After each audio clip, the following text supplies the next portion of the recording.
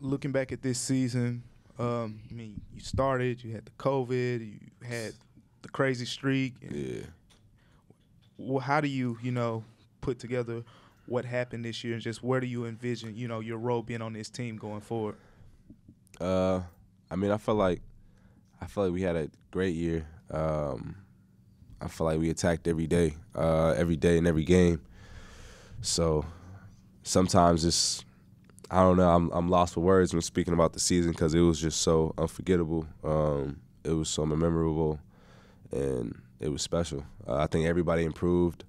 I think everybody can now see their potential of where they can go just throughout this league. And I feel like every guy in this league has a place that we can definitely make. And I think we gonna definitely keep going. I think so, for sure.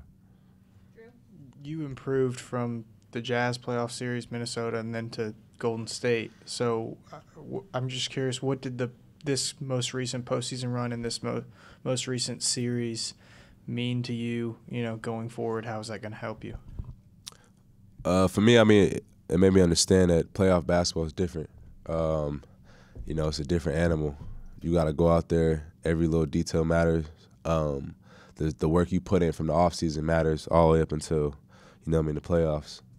So I just think consistently putting in that work, the details, the discipline, but it shows how close, I am as a person, as a player, and just who we are as a team. And I think we're all right there, and I think it's definitely going to be special. Hey, Mel, you've been an integral part of the rotation all year round. In the last season, you came and worked on some things. What are one or two things you can work on this summer to take your game to a higher level? Man, everything. Everything, honestly. I'm the type of player, I don't want to leave nothing out this summer. I think definitely for me it's ball handling,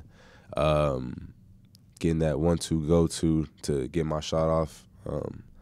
I think I realized how effective my jump shooting is this year, and I just got to, learn how to get to it more and get to it more efficiently. So those type of things, but definitely just working on my body. I feel like if I work on my body, a lot of other stuff will come into play.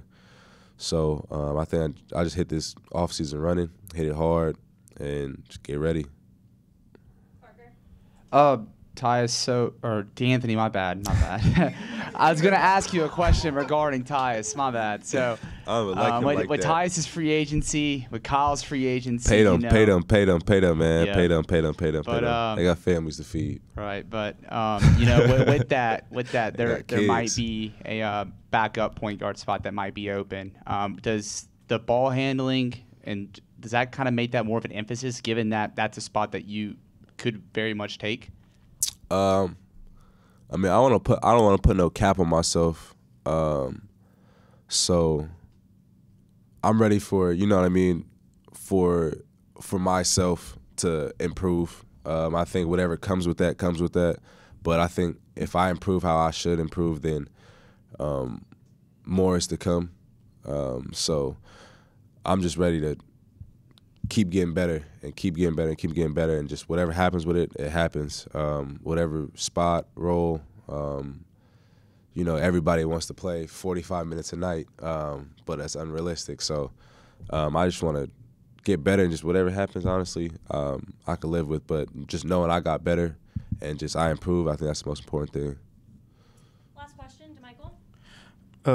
What does the summer look like for you in terms of are you staying here, West Coast? Where will you be working out with? Are you planning on working out with any of these guys?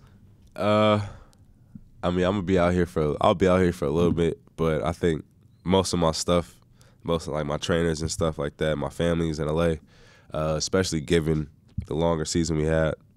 I'll definitely plan on being out there more. And I've seen a lot of improvement from working out there. Staying out there and stuff like that, and coming back to the season. So I think if you see me out there, I might be out there for a little minute. Man, he got his own now play. I'll definitely hit him. We'll, we all like being around each other. Say if anybody's in LA, I'm out there, hit my line, you know what I mean? All fun, we lit, turn up, all that.